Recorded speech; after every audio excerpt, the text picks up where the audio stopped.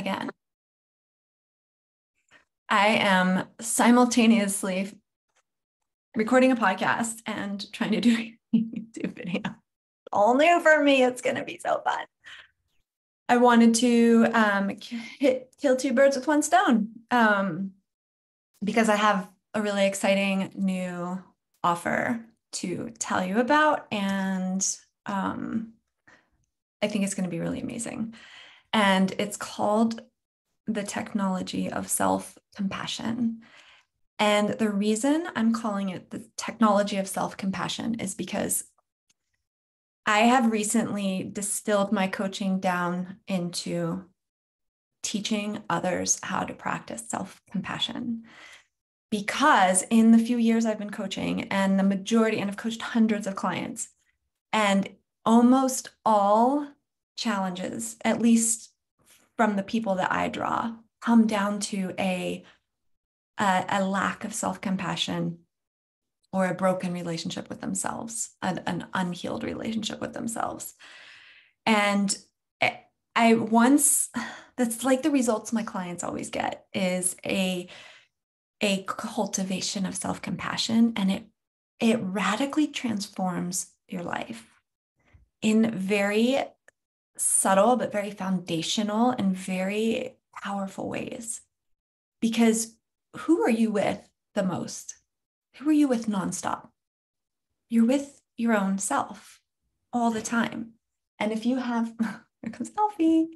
If you have a relationship with yourself in which you are unkind to yourself and demanding and harsh and critical and unforgiving and replaying your failures constantly and constantly telling yourself how much you're going to fail in the future, and if that's the inner context of your relationship, you can imagine how that plays out in your life and how you relate to other people, and you just feel at war with yourself, and you never get to rest, you never get to celebrate, you never get to play, you never get to forgive yourself, you never get to be at peace in your own body. And that plays out in so many other painful ways because we medicate to try to escape the inner turmoil that we experience, or to soothe the anxiety that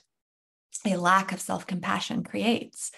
Because when you don't have compassion for yourself, you're invalidating your feelings, and invalidation means your feelings don't ever get to be expressed and resolved. So it's hard to forgive others. It's hard to reconcile. It's hard to take risks, because when you don't practice self-compassion, if you do fail, then you're going to beat the shit out of yourself. And you're not going to get curious and understand and learn and grow and comfort yourself and allow yourself to feel the disappointment or the pain or the failure. You're going to,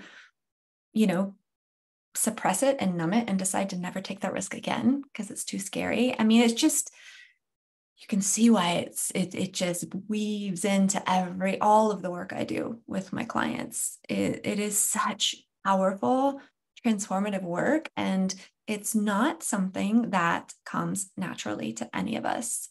Nobody is by nature self-compassionate.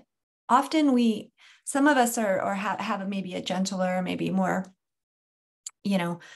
demeanor where we feel we experience more compassion towards others or towards animals, maybe depending on how we're made or how we were raised. But nobody comes to the table with a practice of self-compassion that they haven't learned, that they haven't cultivated, that they haven't set an intention around building. This is why I call it the technology of compassion, because there are very specific tools and methods and ways of thinking and relating and responding that cultivate self-compassion. It's the hardest work I've ever had to do for myself. It is so much easier to default to judgment, to criticism, to throwing yourself under the bus, to expecting more of yourself than is even possibly reasonable. And it's hard to turn to yourself with compassion, with grace, with kindness, with curiosity, with I'm just checking to make sure my podcast is doing what it's supposed to be doing. It looks like we're good. It's really hard to do. It's simple, but it's not easy. And so I've realized that that's one of the most powerful things I'm here to do, because it is work that took years for me to learn and cultivate. And it has changed my life so drastically in such a good way that I realized this is what I'm here to bring, at least for right now, in my business, in my expression, in my art, in the value I bring into the world, and the message that I spread is the power of self-compassion. It's something we just overlook. And a lot of the clients that I work with are in corporate America, and they're high achievers. And the challenge and the false belief that so many of us have because of how we were brought up, the society we were brought up in, the culture we were brought up in, the challenge is so many of us think that, and I hear this out of my clients' mouths, if I'm compassionate to myself, then I will never reach my full potential. I will never succeed. It's this fear that we're just going to let ourselves off the hook and not expect anything of ourselves, or never take responsibility for anything, or never hold ourselves accountable. It's like we think being self-compassionate or being compassionate is like, removing any ounce of accountability or responsibility. Like compassion means just like letting ourselves or letting others off the hook and not expecting anything of people. And that's just not what self-compassion is.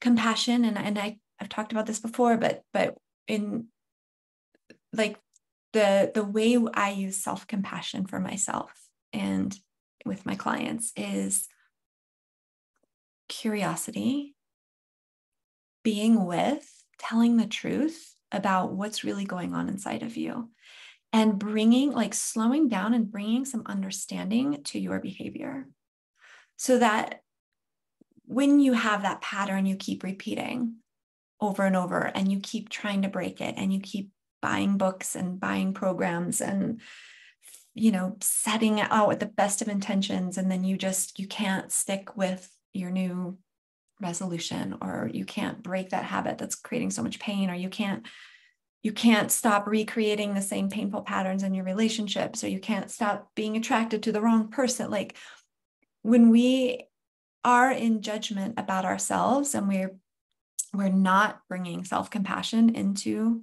those challenges, we don't find our way out.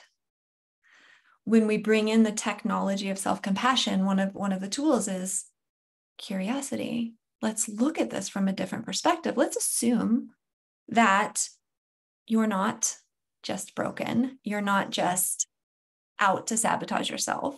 Let's assume that everything you do, there's a reason behind it.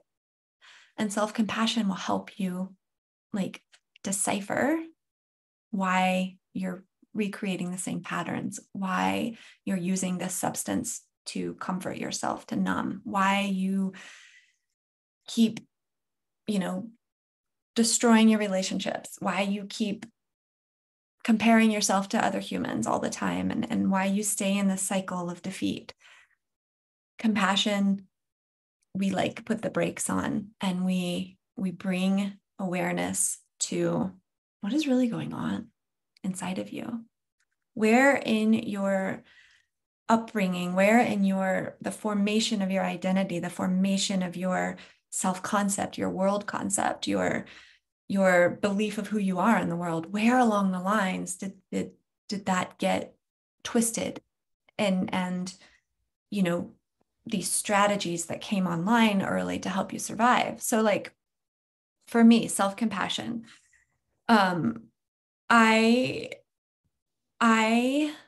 my default, my weakness, my pattern,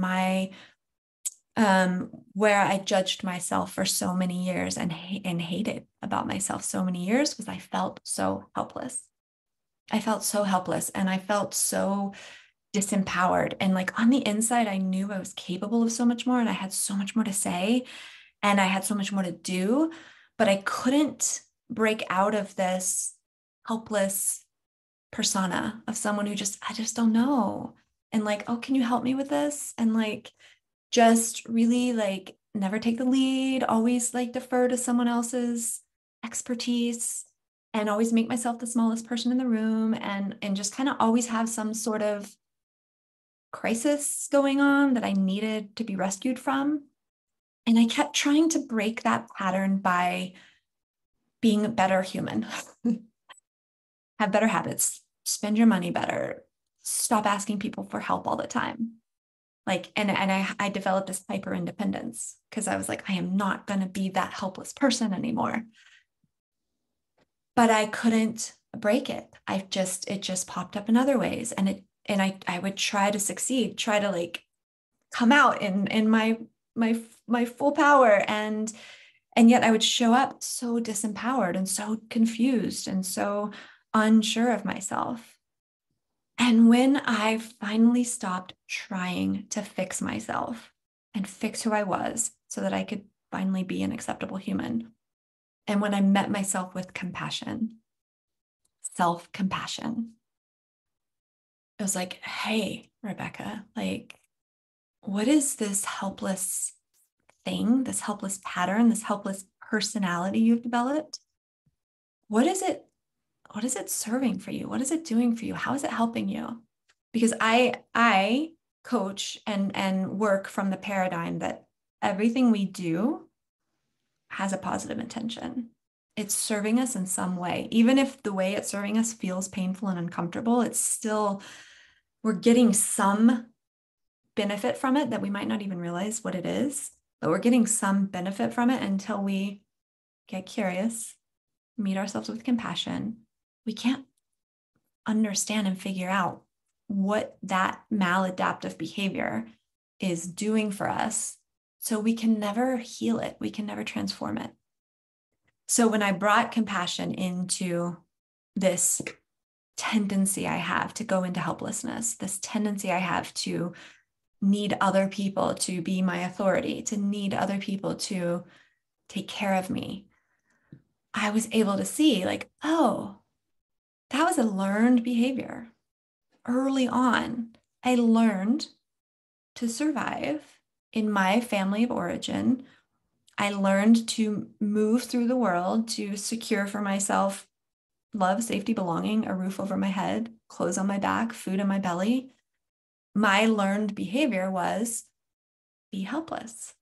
I was the youngest of, I was the only girl. I was the youngest. I was the one that everybody took care of. And when I would try to stand up and like do my own thing, it was just, I was made fun of and I was all so cute. And so when you're in that dynamic, and plus my mom's generation, all the media I consumed, all of the messaging was like, be the helpless princess in the castle, and then the prince will come rescue you.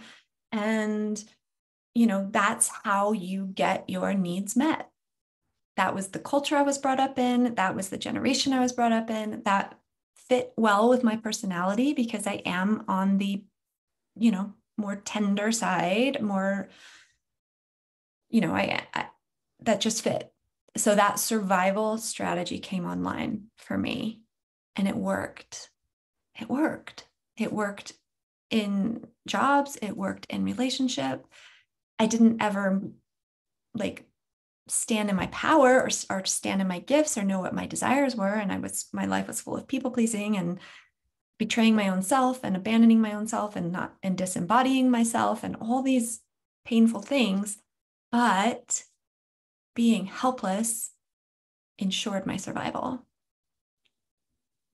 And I didn't know better.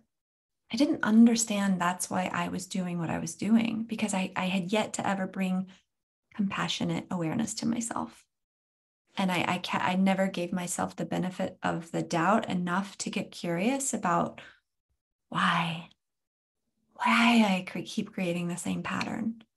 I just judged myself and hated myself for it, and believed I was just weak and incompetent and irresponsible and childish and all the things, right? Like that we go into judgment and then we spin off into more judgment, and then we're just so defeated, and then we never break through into who we're really able to be and who we really are. We never see ourselves for who we really are when we don't bring compassion into our awareness. And bringing self-compassion meant that now I know what to do. Now I know the patterns I need to break. Now I know where I need to shift my mindset. Now I know where I need to heal, where I need to shed these parts of me that I no longer need. Because once we bring awareness, like, oh, okay, it's not that I don't still go into helpless patterns. My coach calls me out on that a lot. Can smell it from a mile away. But now I know when I'm in the pattern, oh, that's not me. That's not who I am. I am not helpless. I just have a pattern of going into helplessness when I get afraid, when I get uncertain, when I get, when the future is scary, I go into my default survival, like helpless mode. But now I'm building more and more and more awareness because I'm not judging myself for it. I'm not afraid of it in me anymore because I recognize it for what it is. So I can break this pattern. I can begin to not be helpless anymore. I can begin to be sovereign in my own life. I can begin to stand in my own power. I can begin to bring my gifts to the world in a powerful way and not be afraid of being powerful, because prior, if I was powerful, it meant I wasn't going to survive because I had to be helpless for me to get the things I needed. If I was powerful and I wasn't helpless, how was I going to get food on the table? So now I know, like, that was a false identity. It was a survival strategy, because I have compassion for that part of myself now. When I catch myself in the pattern, I don't have to spin out and try to fix myself and try to fix my life and try to struggle, right? And fight this part of myself that I just hate. Now I just know, like, oh, there's my scared, helpless little girl who just needs to be acknowledged and reminded that, oh, we're okay. I'm okay now. I don't need that strategy anymore. I can do this. I am empowered. I have the power to create the life that I want. I don't need other people to take care of me all the time. I get to need people from a place of interdependence, from a place of relationship, from a place of trust and opening up to love and opening up to connection. But I don't need people to survive. So I don't have to manipulate, and I don't have to pretend to be weak when I'm not. And I don't have to pretend to not know when I do. So the technology of self-compassion, the tools of self-compassion, of awareness, curiosity, courage. Self-compassion takes courage because you have to be honest with yourself. You have to sit with your fear, your pain, the parts of you in the past that had to go into hiding so that you could feel safe in the world. Self-compassion means you have to kind of collect all those parts of you back together and bring them back all into the same room and invite everybody to, like, have a powwow and get to know each other and, start to cooperate. So self-compassion it's not easy. It's not for the softies. Self-compassion is one of the most powerful, courageous, brave things you can learn to do. Because when you're compassionate, you're telling the truth. Once you tell the truth and you see the truth, you don't get to hide behind your false identities anymore. I mean, you can, but it's hard to once the light has come on and once the truth is there. It's hard to. The snoring Alfie. I feel like I should call this podcast The Snoring Alfie. Oh, so funny. Um, but oh, now my foot's asleep. This is I shouldn't do this live on video. If I was not filming myself, you couldn't have even seen that. So the technology of self-compassion, there are tools that you master, that you learn, that you apply, that teach you how to become someone who practices self-compassion. And when you do that, when you can live with yourself in a compassionate way, you don't lay on the couch and watch reality TV all day long. That's what people are so afraid they're going to do. You do sometimes when you want to give yourself a break. But self-compassion does not take the energy out of your motor. It enables you to achieve what you truly desire, what truly aligns with your values, what you're truly, truly capable of, but from a place of love and power and abundance and joy and freedom. And you're reaching your full potential because you believe in who you are, and you know that you're worthy and you're loved and you're capable. And all of these parts of yourself that you've been trying to fix don't need to be fixed. They just need to be loved and met with compassion. And the more you love those parts of you that you've been trying to like clean up and fix and get rid of, it's like every time you bring that part back into you with love and with open arms and with compassion, you become more complete. So instead of having all these disintegrated parts, because you have all these, at least I did, I had all these parts I had to hide all the time. So much energy went towards pretending that part wasn't there, or trying to like dissociate from that part, or trying to like make sure nobody ever saw that part. And that took a lot of my energy. So the more you free yourself through compassion to be able to integrate everything back into yourself, because everything is welcome, because everything's met with compassion. When we meet ourselves with compassion, we heal. We no longer live in shame. And it's like all of those parts come back together. And every time a part integrates, you're infused with more of who you are, with more energy, with more wholeness. It's like your power like starts to come back in instead of just being spread out, because there's so many parts of yourself that you're judging and that you dislike. The other thing is you can, you're still going, if you're a high achiever, if you're someone who one of your values is reaching goals and accomplishing great things and getting the promotion and making the money, or like, doing amazing things in the world, all that happens when you bring in self-compassion is you get to do those things, but you get to do them with some joy and some peace along the way. When we're achieving from a place of drivenness, and when just pure drivenness because we feel like we have to achieve in order to be okay with ourselves, like we're driven, like maybe once I finally achieve, then I'll stop being such an asshole to myself. Then I'll finally have my own approval. Then I'll finally have my parents' approval. And I'll finally have my wife or my husband's approval. Like when we are achieving from that place, we're still probably going to achieve the things, but we're going to be miserable as fuck along the way, and probably numbing ourselves with lots of behavior, and probably overworking and missing out on things in life, like where we get to play, we get to just be present, we just get to be on vacation and not be checking our email. So you can achieve things from a place of criticism, judgment, being really hard on yourself, being really unkind to yourself, not taking care of yourself along the way.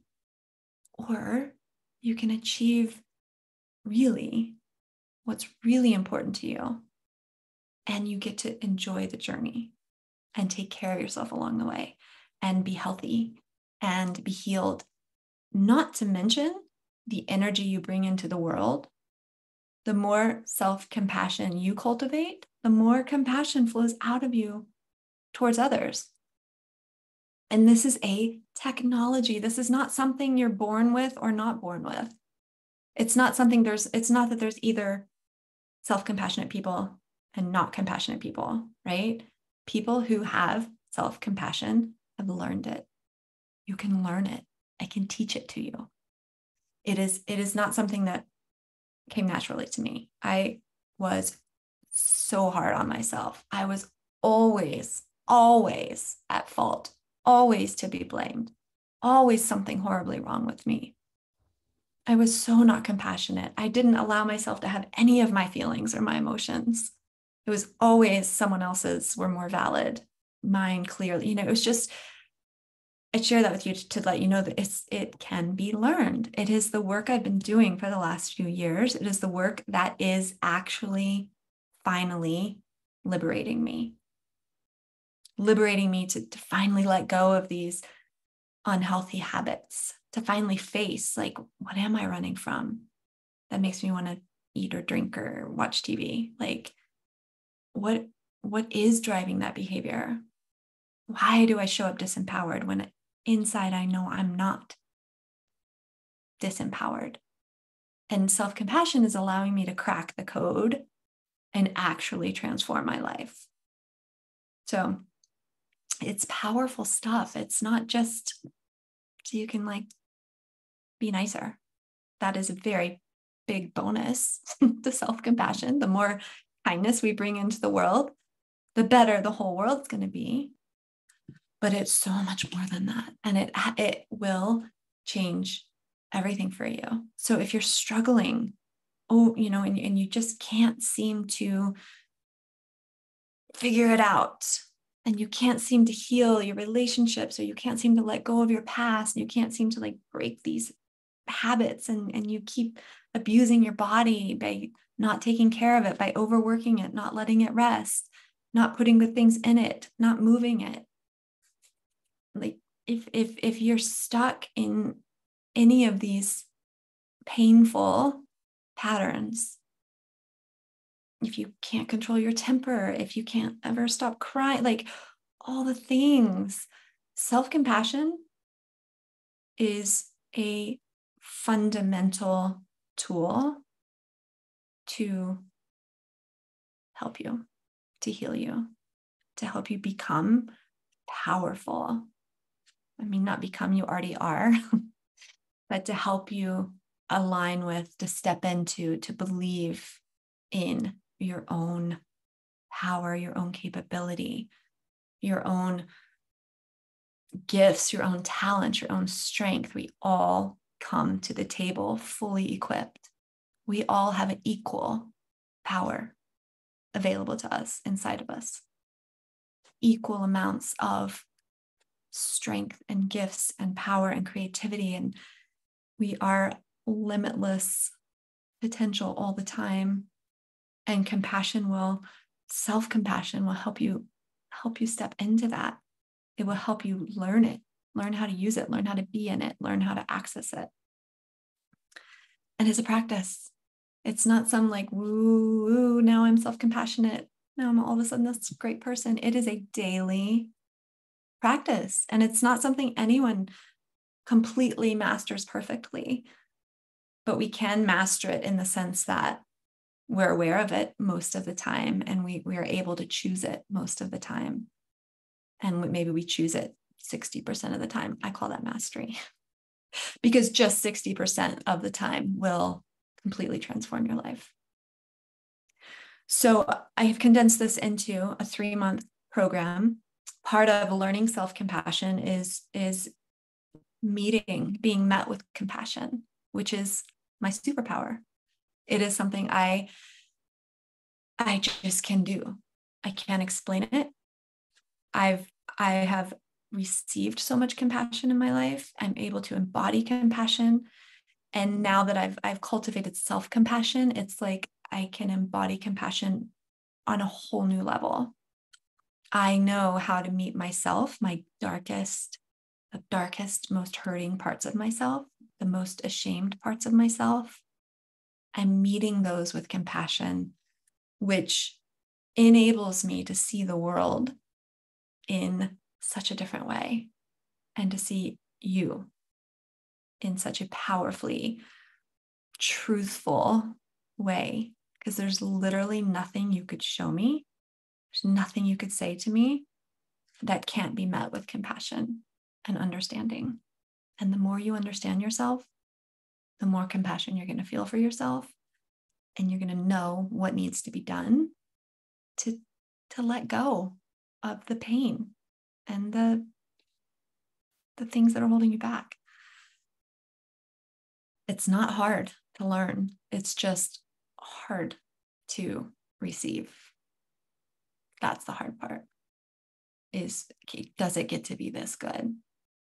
Does compassion really get to be the thing that transforms me, instead of being told how awful I am and how much I need to change and how much I need to just be lucky I'm here, alive, taking up space. So the technology of self-compassion, 3-month program, I will teach it to you. I will teach you everything I learned so that you can begin to master this for yourself, and that you can go out and spread yourself, your power, your goodness into the world. There is a link in my bio to apply for this program. I'm taking limited people through it right now just because I don't have a lot of capacity for a lot of clients. So it's short. It's a shorter program than I've done in a really long time. And it's 1-to-1 right now. And there's a link to apply in my bio, or you can email me. You can reach out to me on social if you have any questions. I will link below here in the video too, how you can reach me. This is important work to do.